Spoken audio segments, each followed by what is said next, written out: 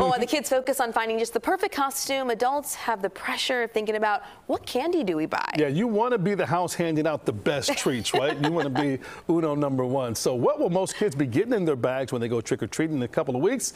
Well, it depends on where you live. CandyStore.com says here in Illinois, Sour Patch Kids are the most popular treat. Interesting. Indiana likes to give out Starburst, and the top candy in Wisconsin is a Butterfinger.